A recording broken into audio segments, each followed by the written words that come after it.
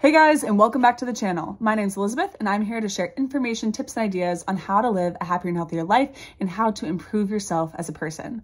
Today, we're going to talk about things that I do as a parent to help my son. So I have a 2-year-old, he just turned 2, and of course I'm still learning, but I actually have a background in psychology, sociology, human development, and I just love learning about this stuff, and I really care about being a good mom. And so I'd love to share the information with you. Let's get started. So first, one of the first things that I do to help my son is that I work on myself. Pregnancy is this whole thing. Your body changes, your mind changes, your hormones are going crazy, all sorts of things happen. And so once you have this beautiful life and this gift, your son or your daughter into the world, it's seriously one of the most wonderful, beautiful things in the world. It's life-changing, and it's been such a gift and a blessing. My husband and I are so grateful. But it really made me see how much I needed to work on myself and how much I wanted to work on myself. I want to be the best person that I can be for myself and for my son and for my family. I want to help him live a good life.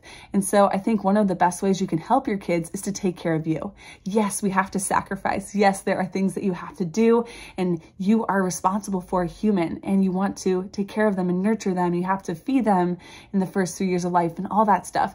But if you're not taking care of you, then your kids are not going to be as thriving and as successful. And they deserve a parent who is taking care of themselves and who's full of life and is energetic and who is just taking charge of their life. So that's one of the things that I do. Another thing I do to help my son is exercise daily. Now, I did not always do this. I always exercised before being pregnant, but then COVID happened, and then I was pregnant, and I just didn't feel the same, and the world was shut down and all this stuff. But I really thrive when I exercise, and I highly, highly recommend this to anyone, even if you didn't have kids, if you're not a woman, whatever. Exercise. Exercise has literally been shown to go head to head with antidepressants in helping treat people's depression and helping them feel their best and helping them feel focused and energized and ready. Exercise literally changes your brain, and your body is there to reward you. So I'm here to share natural tips and natural things to do to be successful and to be healthy and to be wealthy, because your body is designed to take care of you. So when you exercise, your body releases dopamine and endorphins, these feel-good hormones and chemicals and the neurotransmitters that make you feel happy, healthy, and good. It's great. You can feel strong. I'm back into weightlifting, and so I can feel strong. I feel ready. I can take care of my son. I can pick him up. I can play with him. I'm energized. How many of you like to go home at the end of the day? Maybe you're working and you just feel drained and exhausted. I know I did, and I was more compassionate with myself when I was pregnant, but I also had to have a hard talk with myself and say, hey, you know, exercise is really good for you. You really need to make this a priority. Or, hey, you used to do this and you kind of let it slide. I think that your life would be better if you made those changes. And honestly, I've been making those changes, and I cannot tell you how good I feel. Do I always feel like exercising? No. Do I always feel like doing some of the things that I'm recommending? No. But I'm doing them. And the more you show up and the more you do them, the more you build them as a habit, and you do them when you don't feel like it, the stronger your muscle becomes, and it just becomes a habit. And sometimes you don't have the best days in the gym, but a lot of times you're going to be grateful and glad that you went. So I highly, highly recommend exercise. A great way to help your kids is to eat healthy. So a lot of these come back to taking care of yourself. And I know that being a parent can be one of the most sacrificial jobs in the world, but I also want to be a parent who takes care of myself. And I want to be a voice to say that that is okay. And I know some people say, nope, it's just the stage you're in, or nope, that's just what you're going to have to do. Now you have kids and you have to sacrifice every single thing about yourself, or you're just going to gain weight, or you're just going to be tired all the time, or you're just going to be cranky and sad, and it's all about the kids and not about you. And yes, your kids matter. I love my son so much, and I want to pour into him and surround him with people who care about him and let him do cool activities and just all that stuff I do. But I find that it's easier to do those things when I'm taking care of myself. Yes, maybe I have to wake up earlier. Maybe I have to do the things later than I normally would like to, or I have to work out or do the thing alongside them. But when you're eating healthy, when you're fueling your body with good foods, you feel better. You feel better, and you're an example now. You're a role model. Your kids are going to see what you do. Yes, they might want to change things and they might not want to do exactly what you do, but one of their biggest examples in the world is going to be the people, the friends that they have and the families of the friends, and then also you. So I know I just want to feel my best, and I also want to be that example. But take care of you, whether it's with food, whether it's with exercise. I know sleep can be an up and down one and something to work through, but though eating well is something you can control, and also the exercise. All right, I learned a lot about this in college, about self-awareness. Now, there's also self-management, which is really important as well, but basically self-awareness is understanding how you are acting or not acting and how you affect other people or the world. So you know, how are you acting? How are you not acting? And you are actually aware of it. Have you ever seen people that just don't seem to understand what their actions are or the repercussions of their actions? And that doesn't go over well. So as a parent, I want to be someone who is in control of myself and learns how to control and manage my emotions. As people, you all have emotions. And so like, if you're on any journey, if you're trying to be successful, if you're trying to achieve a goal, you're gonna have emotions and things that come up because you're human and it's life. And you need to learn how to deal with it. All successful people, all successful moms, all successful business owners, all successful people, they learn how to deal with that stuff. And I want to be that. I don't want to be the screaming, yelling mom. I don't want to be the crying, cranky mom. I don't want to be that. I want to be the peace. I want to be the rock. I want to be the empathetic one. I want to be the one who knows how to manage my own emotions and regulate so I can be a safe place for my kids and so that I can help them be regulated, because they're learning too. They're young. They don't know how to control their emotions. How are they going to learn how to control their emotions when you don't? Is it hard? Yes. Is it just exhausting at times? Yes. But one of the best things you can do is to be aware and say, maybe, hey, I've been losing my temper a lot. Okay, good that you have awareness. Now, what can you do? And I think that's so empowering. I always say, go back to you. What can you change? And if you can work on that and go, how can I be less angry? Why do I get angry? Do I need more help? Do I need more support? Am I not getting sleep? Like, what do you need? So check in with you. And the better that you're doing, the better your kids are going to be doing. And I've learned this. I love working with kids. I've always been passionate about helping kids. But as I've gotten older and I've been a teacher and I've seen my fellow coworkers and I've seen parents and all this stuff, adults need help. And kids are going to be better when adults are better. I've seen a lot of stressed out adults and adults having a hard time managing their life and handling the hard things about the world. That's why I'm so passionate about helping people be healthier, helping them manage their finances, all that stuff. Because when you're worried about that, it's harder to be there for your kids. It's harder to be peaceful. It's harder to be happy. And so, of course, you can do all these things. You can be an awesome parent, even if you're not exercising, even if you're not doing these things. But you're going to probably be much better if you are. So anyways, I think it's super, super important to learn how to manage your emotions. I'm going to be talking about that a lot on the channel because I think it's something that's not talked about enough, and I'd love to support you guys in that. In addition to taking care of myself, I also am learning to teach my son healthy habits. So he's eating healthy. He is actually eating a plant-based diet, which is scientifically backed. Don't freak out. As long as it's well planned, then it can be good. Of course, you guys are welcome to do whatever. I'm going to be talking about a wide variety of things on my channel. It's not just a plant-based channel. And of course, everybody's on their own journey and you can do whatever you want. This is just what works best for me and my family at this time. And my son is thriving. He's energetic. His emotions and stuff are pretty in check.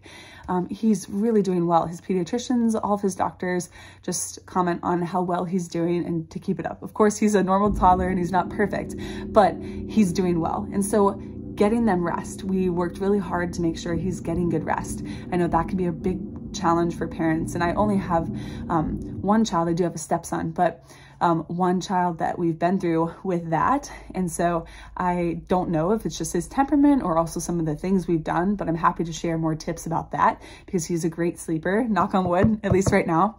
And then the food, getting him outside, getting him playing, getting him in control of his emotions, teaching him about emotions and how he's feeling. Oh, you're sad right now, labeling it and all that good stuff, getting him time with friends. These are healthy habits that you start implementing now. And so that is essential. Another thing that I'm doing that I love is learning more about personal finance, investing, and setting up different accounts. So I've been talking a lot about this on my channel. I believe I'm going to pivot and I'm going to be talking about other topics as well, because there's more topics that can help you live a happier and healthier life. But if the finances ends up being something that people need, then I'll definitely keep doing it.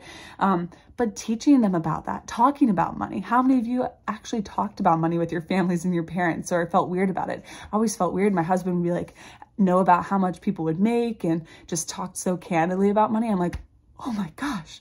But that's the best way to do things. Be candid. And that's one thing I do with my son too. I'm real with him. Of course, there's age appropriate ways to say things, but honestly, I talk to him like an adult at times, and I communicate clearly and effectively with him. I might have to adjust it, of course, because he's still so little, but I think we forget that we can be real. We can talk to them that way. And they're actually a lot smarter, and it helps their brains too to adjust and to become even smarter and to get there and make connections. Sometimes they can't make the connections if you don't allow for them to see the full picture and to see the full side of the story.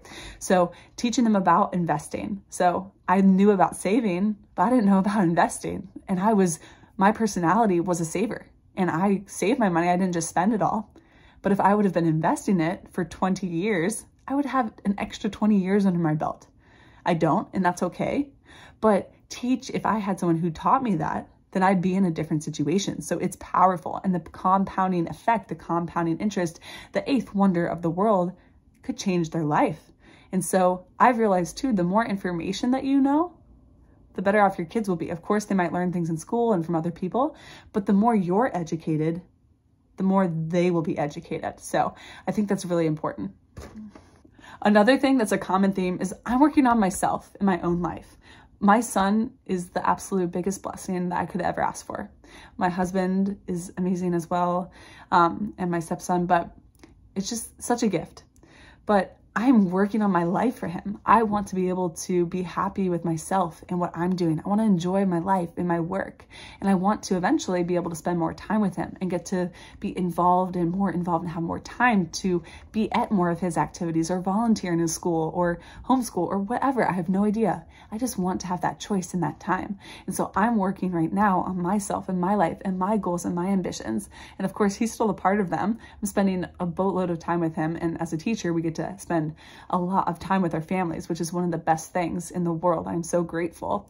But work on yourself. At least that's what I'm doing. And it's such a gift. I've grown so much since having my son, and it's just been a blessing. So keep working on yourself. Go for your goals. See how you can improve yourself. That will eventually, it will also help your kids, right? I realize it's like, whoa, the choices I'm making, it's not just about me anymore. It's about my kids. Right? And so you want to make those choices to get better and to be healthier and all of those things and happier and peaceful for them.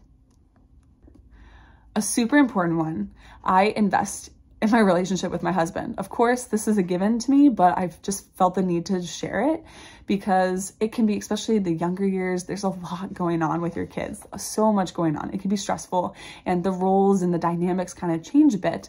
But investing in your relationship with your spouse and your significant other is so important. I come from a Christian background, and they say God, your spouse, your kids.